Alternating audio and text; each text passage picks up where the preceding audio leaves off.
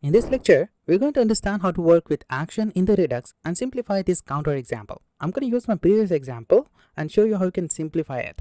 And also, we are going to create a simple action and understand how action reducer and store work together. So let's take a look at how to create an action first.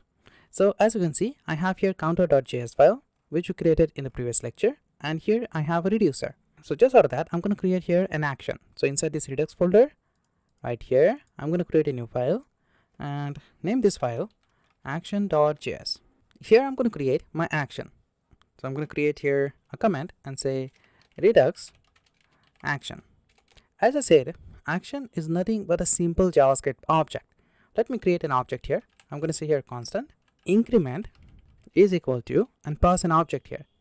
And inside it, I have a type which is increment and a payload. And here I'm going to pass value 1. So this is the type of increment action. And I'm going to pass a value 1 with this increment action. As you know, using payload, we are going to change the state of the store. We can pass value to the store using payload property. And using type, we are going to specify the action. So this is the type of increment action. Now creating action like this will not allow you to pass value to the payload. Because here you can notice, I'm going to just specify hard-coded value here to the payload. What if I want to pass this value from the counter component? I need to call this object and then initialize this payload property. This is not the best way to do it. Let me show you a better way to create an action. Instead of this object, I'm going to create action creator. So I can pass value to this payload. So just on here, I'm going to say constant increment is equal to and pass a function here, an arrow function like this. And I'm going to simply return an object. And inside this object, I'm going to pass both this value. Right now, you can notice I have here hard-coded value. So instead of this hard-coded value, I can just simply pass a value parameter and pass that here. So when I call this increment, I can pass value to this payload. Let me just comment this statement. And just down here, I'm going to copy this function and paste it here. And instead of increment, I'm going to say decrement. And just out of that, here, the type is equal to decrement like this.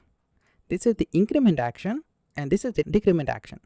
And just down here, because we are using both these functions outside of this file, I'm going to export it. So just down here, I'm going to say export. Instead of default, I'm going to specify here curly braces and say here increment, comma, decrement.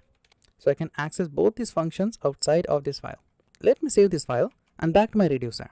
Inside this reducer, as I said, when you click on the button, it will initialize this action property.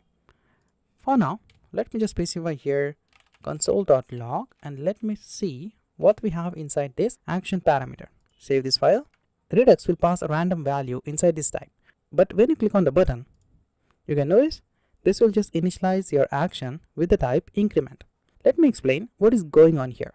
When you click on the increment button, React is going to call this increment handler function, because as you know, we have this handler function to this button.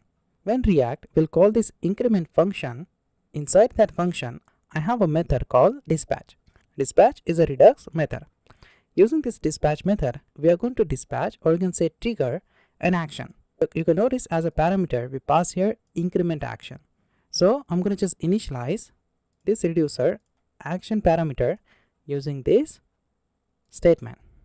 So I'm going to pass here parameter type increment and initialize this action parameter. So when I click on the increment button, inside this type, I have increment and this will just execute this first case. Now just out of that, you can notice here, I just specify here +1 and -1 inside this reducer. This is the hard-coded value, right? What if you want to pass these values from the component?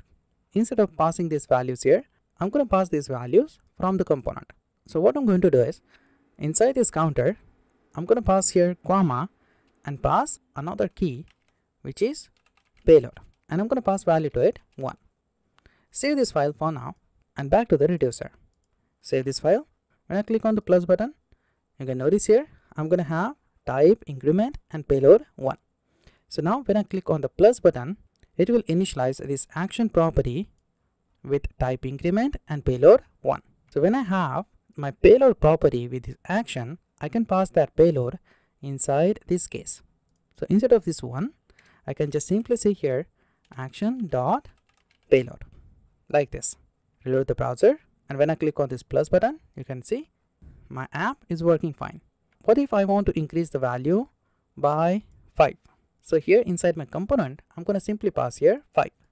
Let me save the changes, back to the browser and reload it. When I click on this plus button, it will increase the counter value by 5.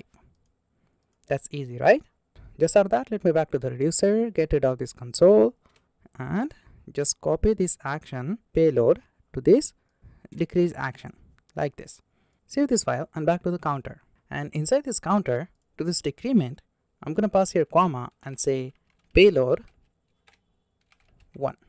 I'm going to decrease the counter value by 1. Let me change this 5 to 1. Now let me save the changes. I reload the browser and click on these buttons. My app, oops, I think I misspelled here. Payload, save this file, and when I click on this button, my app will work fine.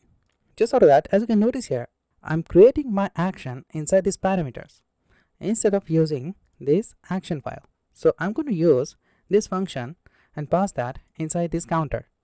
So just down here, I'm going to say import. Inside the curly braces, I'm going to say increment and decrement like this. I'm going to import these functions from action, and just for that, inside this increment, I'm going to say console.log, and I'm going to simply print my increment function. I'm going to pass here increment and pass parenthesis to it. And as you know, to this parenthesis, I have a parameter called value. So when I call this function, I need to pass value to it. So inside this counter, if I say here 4, let me save this file, and when I click on this plus button, you can notice the increment function is going to return the type increment and payload 4. So now it's going to return an object with the type of action and a payload value. I'm going to just simply use this function and pass that to this parameter like this. And I want to increase the counter value by 1, so I'm going to specify here 1. Let me get rid of this statement, and I'm going to just call this decrement function and pass that here just like this. And I'm going to decrease the value of the counter by 1, so I'm going to say here 1. Save this file, and when I click on this plus and minus, you can notice my app will work completely fine. So this is how you can create an action in the Redux. So I hope you understand how to simplify your example of counter using action.